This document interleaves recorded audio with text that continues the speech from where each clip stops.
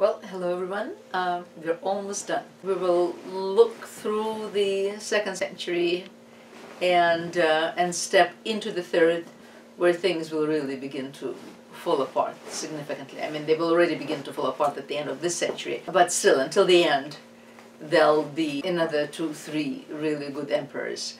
And so the entire 2nd century was very positive, was very fortunate in Roman emperors and in their devotion to the cause, their devotion to the empire. Now, remembering the difficulties that he himself had with being adopted by Trajan, Hadrian made sure that he had his successors firmly in place. And as a result, he assured the next pretty much 30 years of fortunate successors. What he will do, I mean, Hadrian is right here, the one without the face, that's Hadrian. And he will adopt an adult man by the name of Antonius Pius, and then he also made sure that Antonius Pius, in his own turn, will adopt two young men. One right here will become Marcus Aurelius, and the other, who is still a young boy, is Lucius Verus. This composition, this relief, which is quite interesting, it's done frontally, but still in a classicizing style. It comes from a place in Asia Minor, which is today Turkey, right here. It comes from Ephesus. Yes, it does come from Ephesus, right here. Pergamum is to the north, Halicarnassus to the south, and Ephesus is right here, Rome here, under the Antonines, as this new family will be called. There were fewer structures built in Rome, and considerably more structures built outside of Rome, in the provinces, and that of course included Ephesus. And in Ephesus there was built, this is a lovely illustration by Balázs Balogh, who does historical illustrations and who is very good at it. And here is it's called Archaeology Illustrated, and this is how he imagines the ancient Ephesus. And there's the Library of Celsus, the street of the Curetes, and somewhere there is a so-called Parthian monument is very, very similar of the Pergamon altar. And here's Ephesus. Pergamon is directly to the north. And this is what this altar looked like. And it also has a continuous frieze around that commemorates the conquests of Lucius Verus, who will be a co-emperor with Marcus Aurelius, and his battles against the Parthians. It's always the Parthians, and it commemorates it. Presumably it comes from directly after the middle of the 2nd century AD, whereas the Pergamon altar comes from 2nd century BC, so about 400 years in between. This is the Pergamon altar, which was recreated in Berlin, and that's what it looks like. Ephesus is here. Here's Pergamum right there, and then Halicarnassus. We saw the mausoleum of Halicarnassus. So they're all here on the western shore of Asia Minor. This is another imaginative recreation of the Pergamon altar and what it may have looked like, because remember, everything was colored, and so was the case with the Parthian monument. All these elements were colored. While the Pergamon altar, most of it is in Berlin. The Ephesus monument, most of it is in Vienna. And here it is, the Parthian monument. In Vienna they did not recreate the entire altar as they had done in Berlin, but they do have these very extensive, very high relief. As you see, the relief is so high, it's almost sculpture in the round. So you can imagine how impressive it was, because the light, the play of the light and shadows on such a high relief, plus the color, must have been remarkable. And it is from that, relief that that our dynastic group comes from. And as I said, here stands Antonius Pius, the next emperor, and he wears the garments, priestly garments, and next to him is Marcus Aurelius, the emperor after him, and he has his hand on Antonius Pius, to whom, in fact, the monument is dedicated, to whose victories it is dedicated. And then next to them stands presumably Hadrian himself, who engineered this whole adoption process, and then behind is a woman who may be Marcus Aurelius's daughter, Faustina the Younger, who will become the wife of Marcus Aurelius. So Antonius Pius acquired the name Pius because he compelled the Senate to deify Hadrian, or because he had senators sentenced to death by Hadrian in his later years. I mean, Hadrian, who was a very humanistic man, but nevertheless, as you remember, he executed the architect of Trajan, who criticized him, and presumably in his later years he was also unhappy with certain senators and proscribed them, meaning sentenced them to certain death essentially, and Antoninus Pius saved them from that. So he acquired the name of Pius. And as I said, most of the structures that were built under the Antonines, as they will be called, were built outside Rome. Not that much was built in Rome. One extremely interesting building is this tiny little temple. Well, it looks tiny right here, and it is the temple of Antoninus and Faustina. Now, apparently they were extremely devoted to one another, the husband and wife, Antoninus and Faustina. Faustina will die in 141 AD, exactly 20 years before her husband. And it seems quite certain that he was entirely devoted to her during marriage, and in fact remained celibate after her death, and cherished her memory.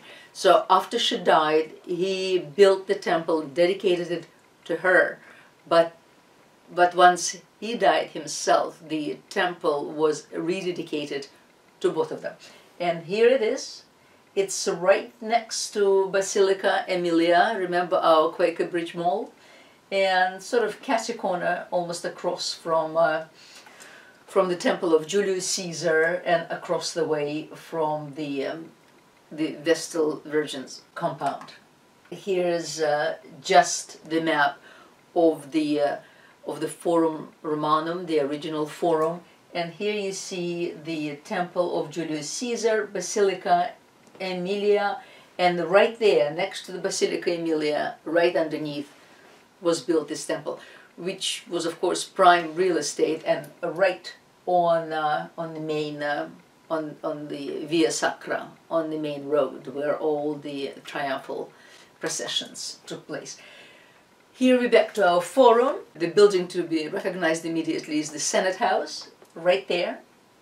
Basilica Emilia, these are the ruins of Basilica Emilia, and right next to the Basilica Emilia, what looks like a Baroque church is in fact the temple of Antoninus and Faustina the Elder.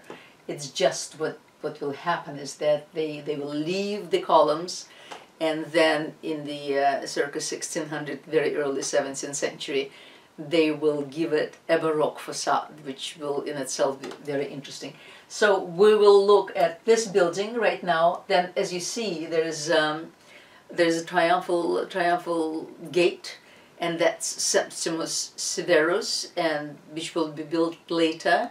So these two buildings are some of the latest buildings in the Forum. Here's the compound of the Vestal Virgins. The building here, it was later dedicated to St. Lawrence. Here it is. And as I said, it was originally dedicated to Faustina the Elder, and then to both of them when he died. Now, watch this.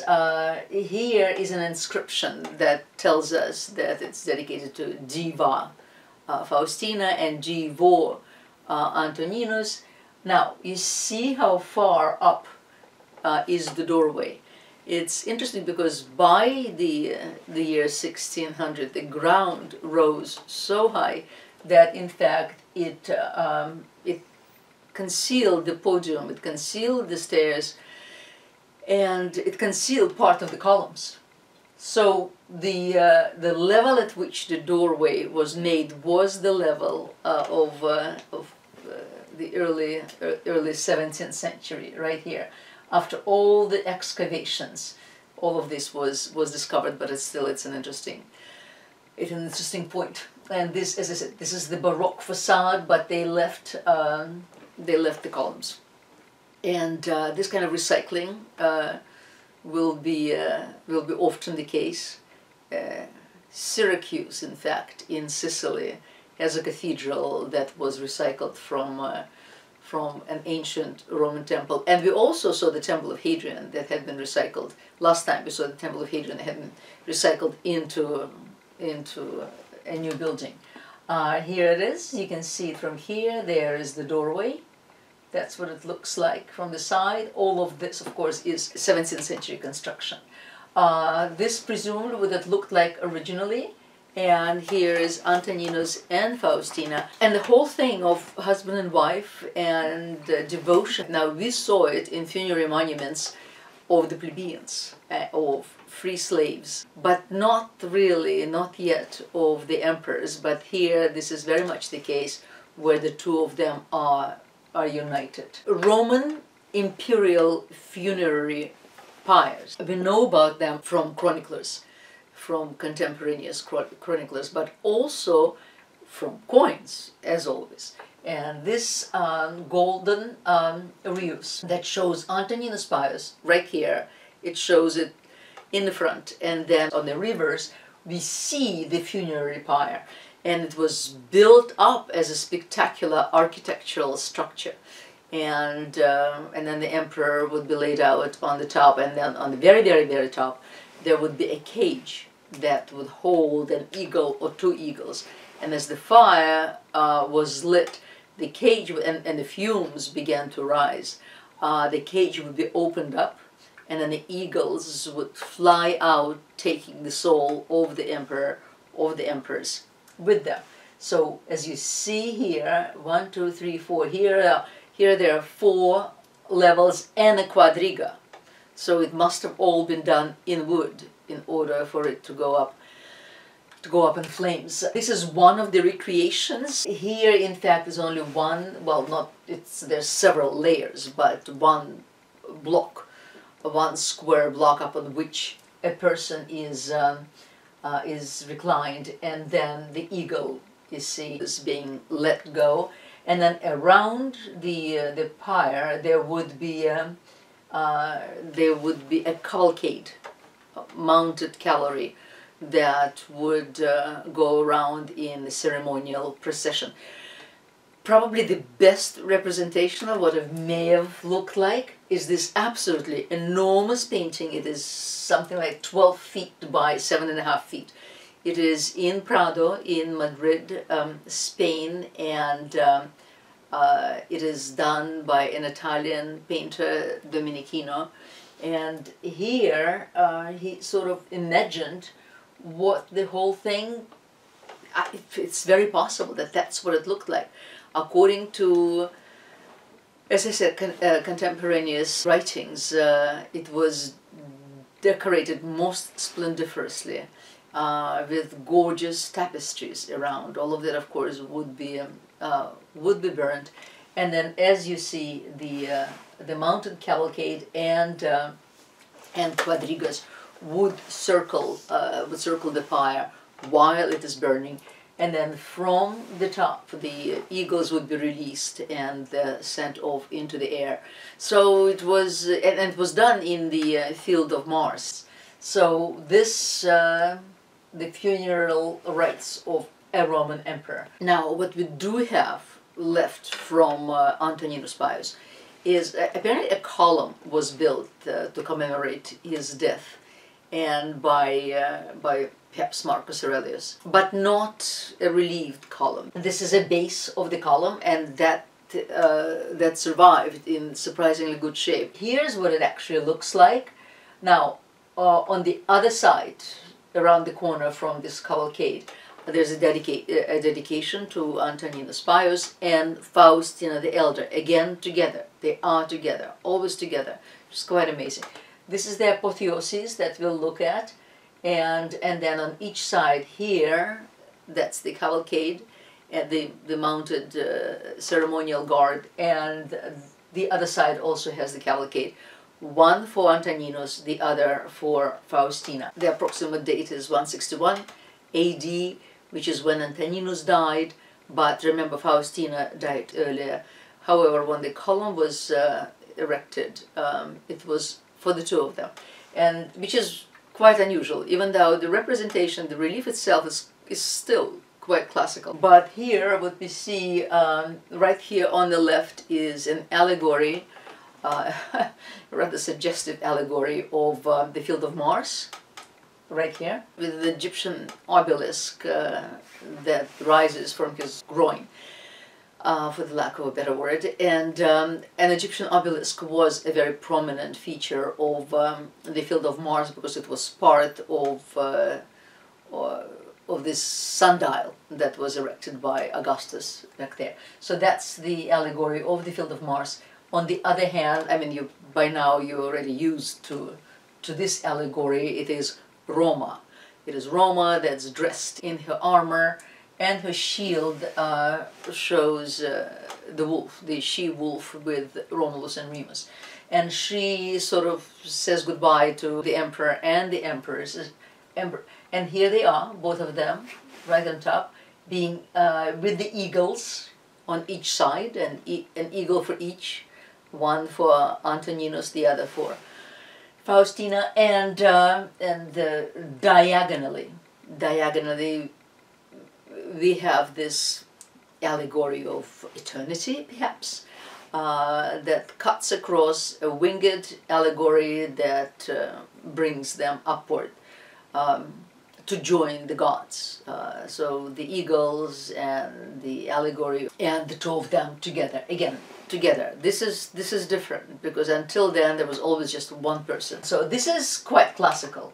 And then suddenly when we look at the sides, at the cavalcade, we depart from the classical tradition altogether into what we had seen as a plebeian tradition, really. Here, as you see, everything happens on one ground level. I mean, obviously, this is, they all take off from one ground level. But then here, the entire side becomes the ground level. And in order to give the cavalcade ground, so to speak, these little pieces are arranged throughout the entire side of the monument. So that's very much a departure from classical tradition. Also, in the apotheosis itself, all the figures are very much in proportion and adhere to classical standards and ratios, whereas that's not the case here at all. The figures are much stockier, the head's quite large, and as you see, the horses are really, really tiny.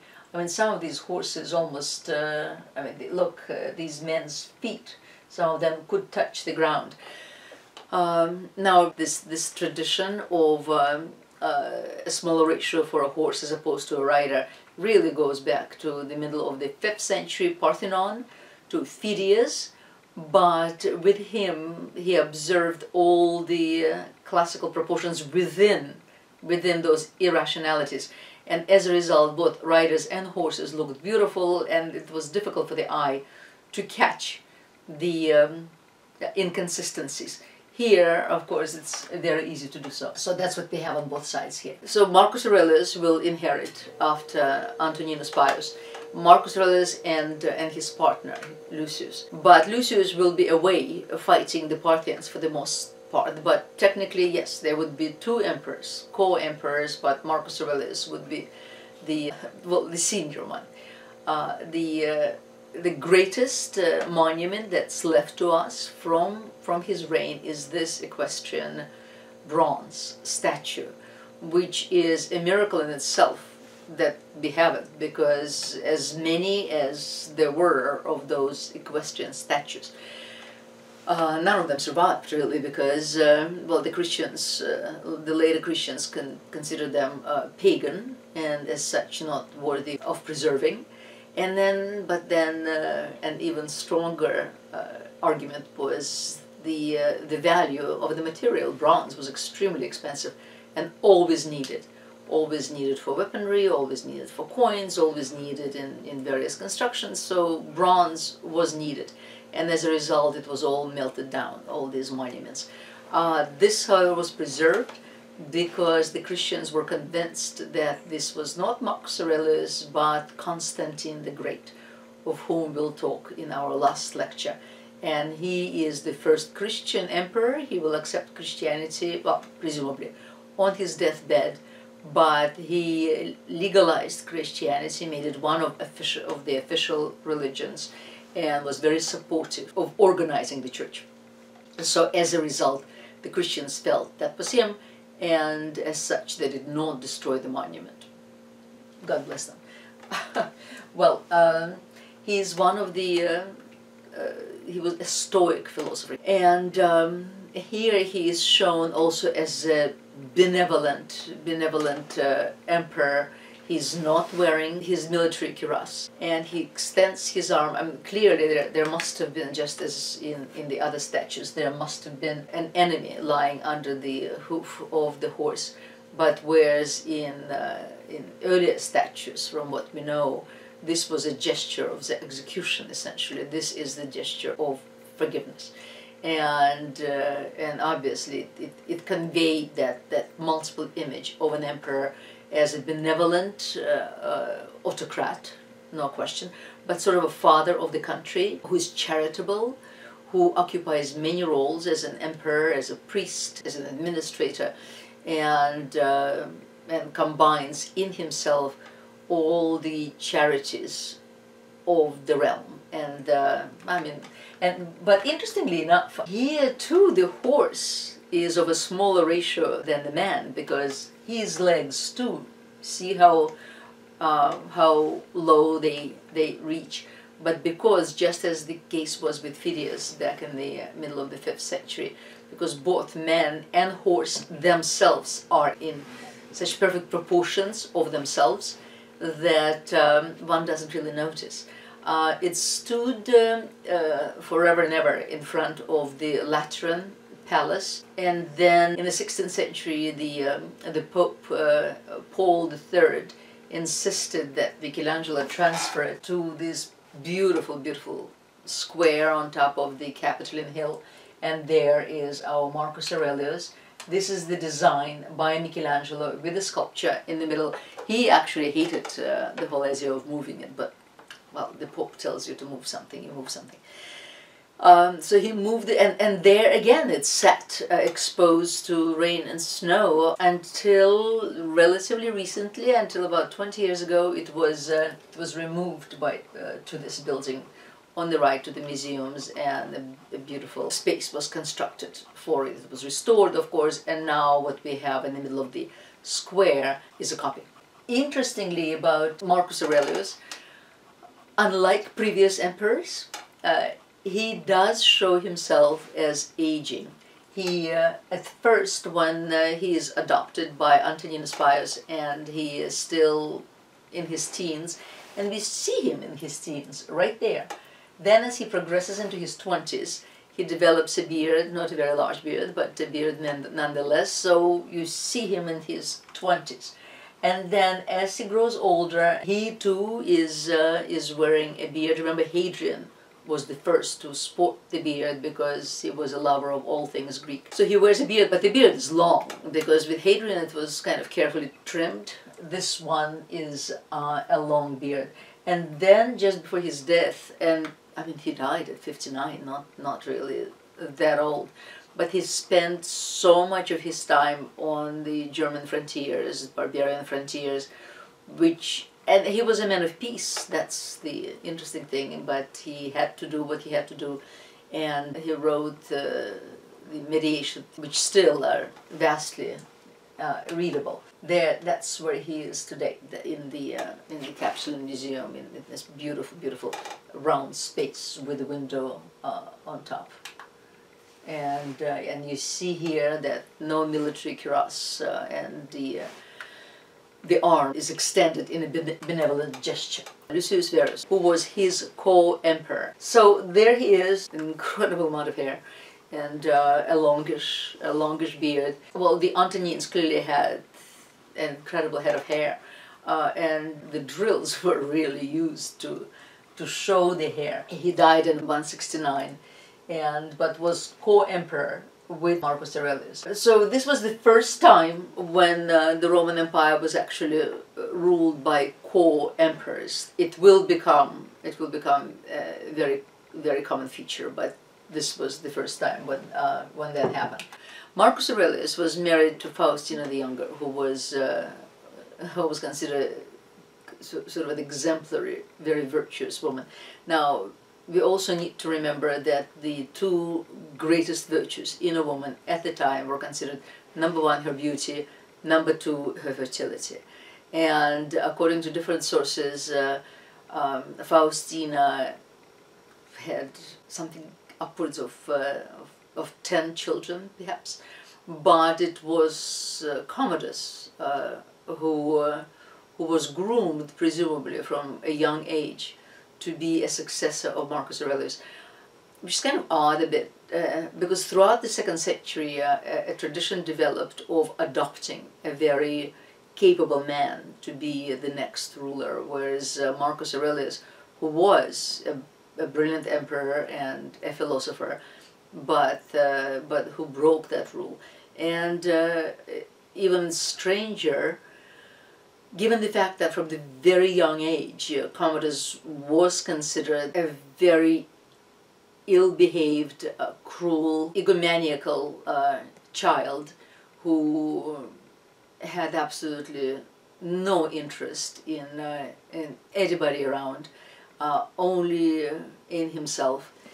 So there were clear signs that perhaps not the best choice for the future emperor, but nevertheless, emperor he did become, and very much in the tradition of Caligula and Nero and Domitian, and in the same tradition he was assassinated. When he grew up, he was convinced that he was very much a god. He made the Senate acknowledge him as Hercules incarnate, and fashioned himself as such. He loved the gladiatorial battles and participated in them, which of course was to a great disadvantage to gladiators who obviously could not exercise their full powers against the emperor. That film, The Gladiator, in fact, is about Commodus. He does not die the way he does in the movie. He does not die in the stadium. Oh, right. But he was assassinated, nevertheless. Right. Yeah. We have this absolutely tremendous, spectacular bust. The bust is spectacular, the man was not. Well, the bust is spectacular, but I call this his frat bro photo. I mean, all he's missing is a red Solo cup. The gentle little paws, I mean, he just looks so manicured. Yeah, but that too underscores the brilliance of the sculptor. No, absolutely. That he incorporated psychological as well as physiological defects. Actually, it was with Marcus Aurelius, really, when we first see sort of psychological fatigue in the face of an emperor. All the Antonines had these very, very heavy lids, as you see. They all have these heavy lids that give them a bit of a sleepy expression. And the sculptors also begin to use the drill to emphasize the pupil in the eye. It's called the coloristic impression. And And so this is the first time when you see that. Technically, this is an absolutely brilliant bust. It shows him, yes, he has the skin of the Nemean lion on his head. He has the apples of the Hesperides, which was the last task of Hercules, and the club, the Herculean club. Then it is supported by two horns of plenty, right there. Then the scalloped shield of the Amazons, and then there were two Amazons on each side. One has broken off and is lost, but then the other one, there's no head, but otherwise preserved. And then the lion's skin is knotted up on his chest. Here you can see these are the two cornucopias, horns of plenty. And here is the one Amazon that is left. And she's done very beautifully also. Almost, I mean, one could almost feel that she comes from 5th century BC with her wet drapery that gently curses around her breasts. Really beautiful.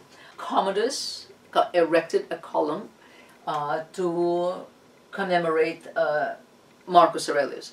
Well, you obviously see where the column comes from. It's a copy of the column of Trajan, and just as in the Trajan campaign, the column depicts two campaigns against the Dacians. Here too, they're depicted campaigns against Germanic barbarians. It's different in the sense that, well, for one thing, they learned their lesson, the sculptors. So the strings themselves are much wider, and the relief itself is deeper, and of course all of it was colored. But then from the psychological point of view, interestingly, while the column of Trajan depicted the foe as noble and courageous, which of course made it all the more noble and courageous of the Romans to defeat them, this column doesn't. Even now Marcus Aurelius really met with fierce resistance, but the foe is depicted as meek and easily conquered. So those are the differences. Just as the Trajan column today has St. Peter on top, this one has St. Paul. With Commodus, the good emperors ended.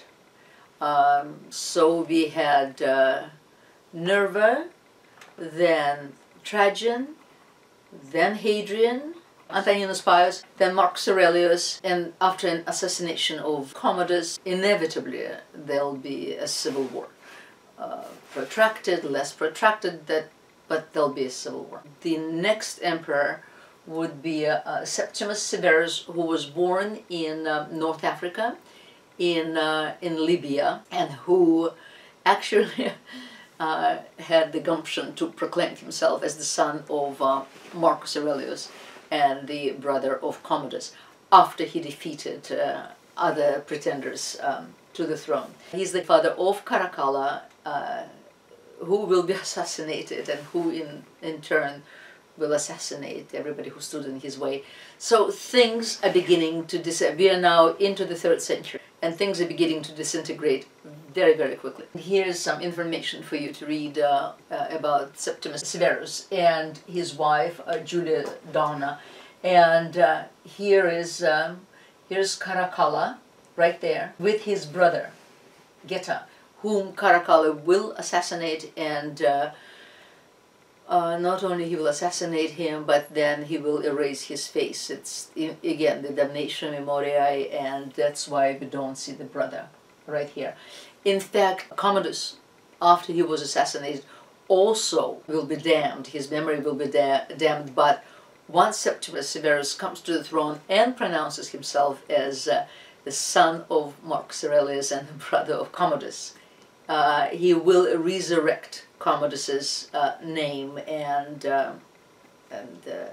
even have his official sculptors carve some of the images. This is actually a tempera painting that comes from Egypt, but we can imagine that these the wooden panels with the images of emperors and their families were probably very common. It's just that because the material is so perishable, there aren't many left. We're very lucky to have this one.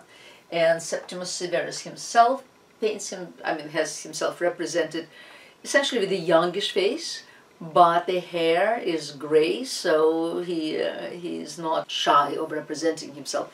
Aged, his wife right here, Julia Donna, was a very powerful woman in terms of imperial wives. She probably had similar power that Livia had, who was the wife of Emperor Augustus. And then Caracalla, of course, will be the next emperor.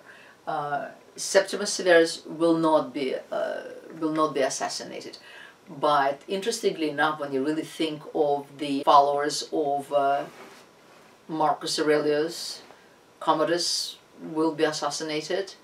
Commodus will assassinate whoever was around. And then Septimus Severus, who will come next, will die a natural death, but everybody else after him will be assassinated.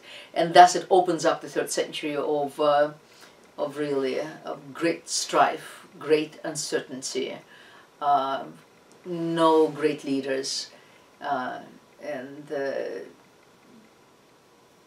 thus we'll arrive at the last century really of the empire, almost the last, at the 4th century. Okay, here it is. You can see it here. You can see Julia Donna, Septimus Severus, and actually look at his forehead. He has these 3 little squiggles, and now he's from North Africa, and starting with Egypt and throughout North Africa and in Rome as well, a worship of Serapis, which is sort of a combination of Osiris and the Apis bull. The priests had these little squiggles on their heads. So this shows that he perhaps, because all Roman emperors of course were also priests, high priests, that he kept the tradition of Serapis. The representation on coins, as we saw, lots of coins, and of course all these emperors wished to be represented on coins because it's such a great propaganda. What's interesting about this coin, however, is that Julia Donna is represented frontally. And remember, usually on coins, one is represented in profile, because coins go through many hands and then they wear out. But if the ear wears out or a bit of a cheek, that's the man is still or woman still recognizable. Whereas, of course, when a nose gets worn off, that's not as good. But nevertheless, this is she's represented frontally, sort of as on this portrait. And then there is this, delightful sculpture of, we don't know, Caracalla as Hercules. Hercules was the son of Zeus, an immortal woman, and possessed, of course, tremendous strength. Hera, the wife of Zeus, hated him, and kept sending all sorts of impossible tasks to him. And when he was still in his cradle, she sent 2 serpents to his cradle, which both serpents he smothered with his 2 hands. Now, as we saw, Commodus also fancied himself as Hercules. So we're not quite sure whether this is really Caracalla or perhaps it was done posthumously to represent Commodus.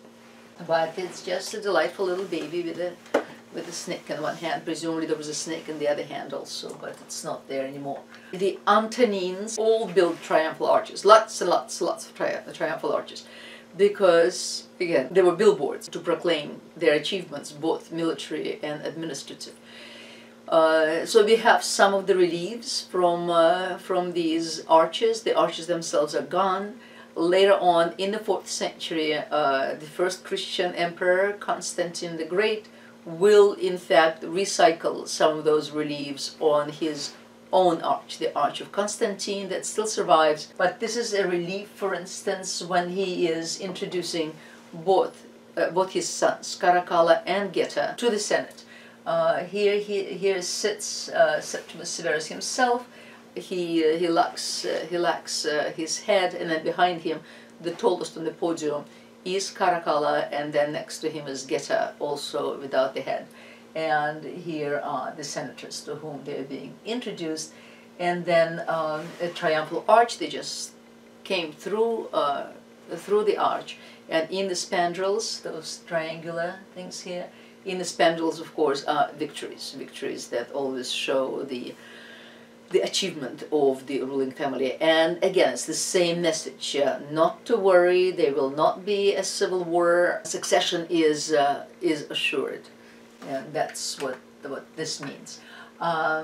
Lawrence Almatadema, who's a brilliant 19th century painter, and painted a number of these beautiful ancient scenes.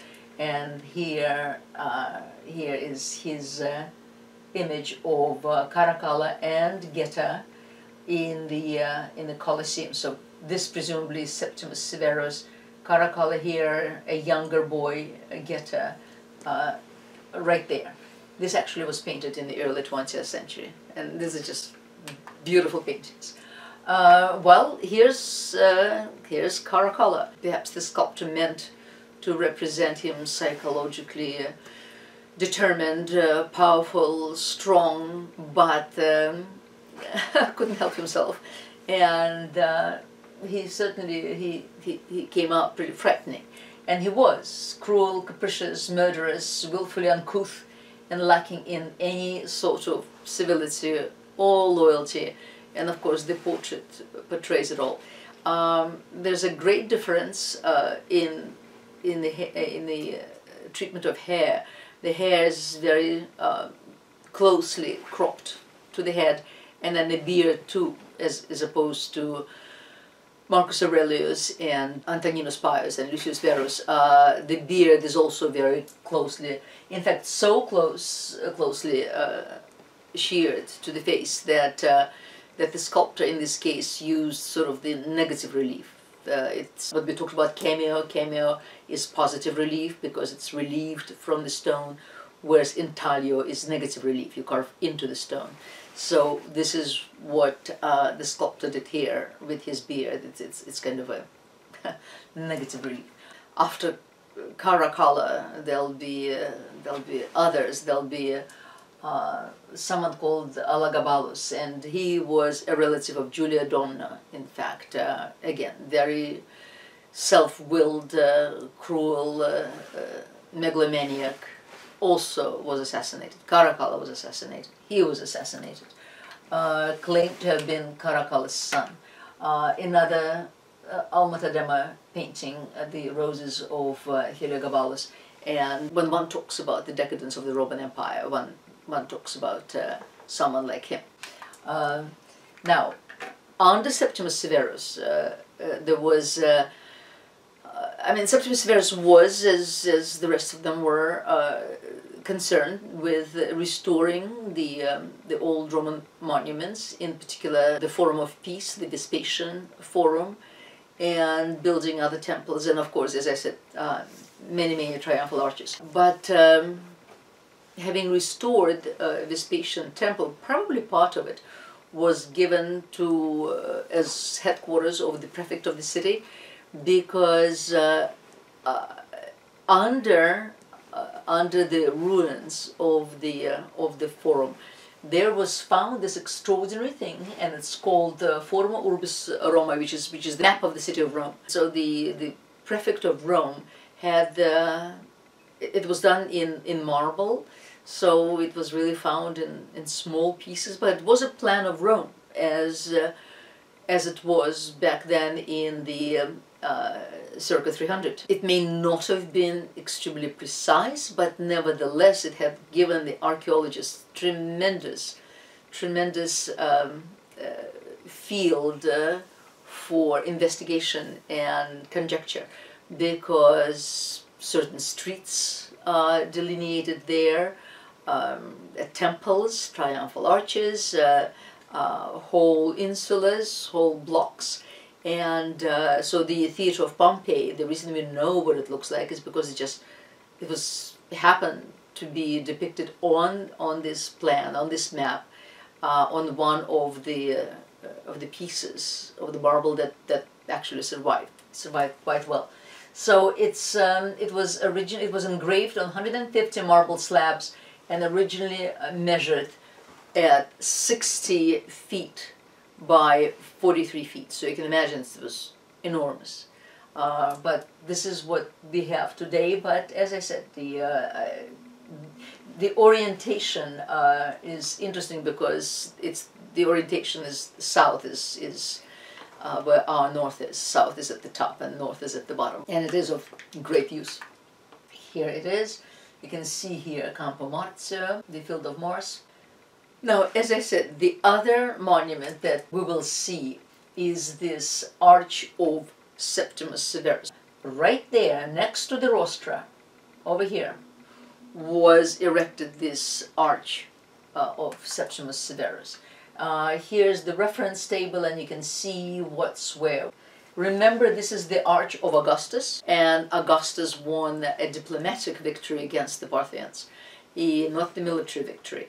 But Septimus Severus actually went to war and conquered Mesopotamia, so he decided to harken back to the founder of the empire, who was Augustus. So here's the Arch of Augustus, as you see, and catch a corner across, diagonally across the entire forum. He built his own arch right here.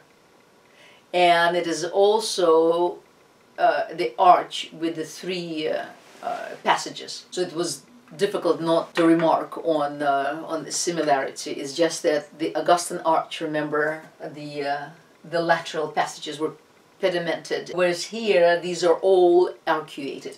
And essentially the attic talks about Septimus Severus, of course, his family, his achievements, and then the entire arch, all the reliefs are dedicated to Parthian victories.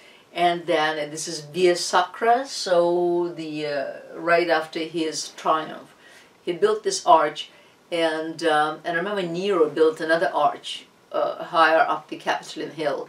That arch did not survive, but as you remember, we know it from coins again. And what Septimus does is he adopts the freestanding columns on the arch from the Nero's arch. So these columns right here are in fact freestanding. So, and the arch has survived. Severus Alexander, he actually reigned for something like 15 years or so, but ultimately also assassinated at the age of at 26. So all these later emperors will meet violent deaths. By this time, the interesting thing to observe here is that the toga now is worn slightly differently, and the toga now has this band that goes from the left shoulder and then under the right armpit, and this is the new style. Back to Caracalla, because one of the most significant buildings, and still very significant under Caracalla, were the baths. They all wanted to build baths because, I mean, Romans wanted their pools and they wanted their hygiene. I mean, that's the one thing they absolutely demanded. So Caracalla built an enormous complex of baths, and they're called the baths of Caracalla. I think Septimus Severus may have started them, but Caracalla completed the building, and these baths completely overshadowed all the baths anywhere. They were truly tremendous. Today, the caldarium was right here, has been used for concerts. And here is the caldarium, the usual thing, the caldarium, tepidarium, frigidarium, and then the pool right there, palaestras on each side. But this was just one part of the baths, right here. But then this entire area, there were concert halls, lecture halls, there were various museums, there were galleries, there was absolutely anything and everything that human civilized social life desires. It was quite extraordinary, and so this is the look of it. This is what it looks like today. This is just to give you an idea. This is the restored view of the pool, like the most tremendous basilicas. In fact, until now, there is this constant friendly argument. I mean, did the baths come first, did the basilicas or the baths, and then which architecture was inspired by which? But possibly, in the end, it was really a vicious circle, or not so vicious, a beautiful circle. But this is the restored view of the pool, right here. Here's another one, and my pet peeve, the Penn Station, the New York Penn Station, was in fact built with the baths of Caracalla in mind. It was a spectacular building. It was the building, sort of, you know, you come from New Jersey, you come from Pennsylvania, you feel like a king when you walked into that building, very much differently from today. But it only existed for 50 years. It was built in 1910, and it was destroyed tragically in 1963 to give place to modernity and the modern building that we have there today. But here is the original Penn Station, and the front with imperial eagles.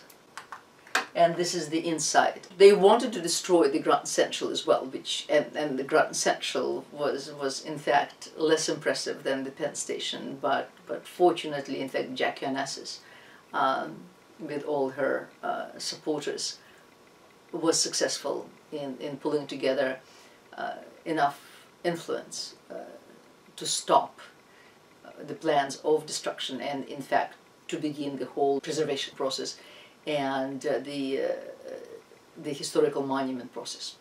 Here also, I mean, all of this is the Pennsylvania Station. Back to the baths of Caracalla, and this is probably one of the most famous concerts that took place there, and it's called The Three Tenors. Here's Carreras and Pavarotti and Domingo, and then Zubin Mehta was conducting. So spectacular was the building. Everything was the most beautifully done, whether mosaics or sculpture or marbles, plaster. So there's some mosaics from the baths of Caracalla of some sea creatures, the tritons and seahorses, and another favorite design, little putti riding on dolphins. More just floral design right here. This is some geometric design that still survived. And there are also figural designs on the mosaics, and those were of athletes. And these athletes were appreciated at that time in the Roman world, which were very different from the Greek athletes. The Greek athletes were always represented as elegant and proportional, whereas these, we see them very stocky and very, very powerful, sort of more like our football players or wrestlers, but nevertheless still very much true to type. Here a number of them. And then the very famous Farnese Hercules, who now lives in Naples in the Archaeological Museum, also was dug up from the baths. And he is tired. This is after his last labor, the golden apples of Hesperides, and he holds them in his right hand behind his back. He is leaning on his club, and his lion's skin is wrapped around the club. It's a tremendously powerful body. Again, it's presumably a copy after Lysippus, who was a Greek sculptor of the 4th century BC and specialized in athletes. Here's the front, and here's the back with the with the apples. Some, just to show you some images of what the baths may have looked like. And here too, I mean, there were palaces, really.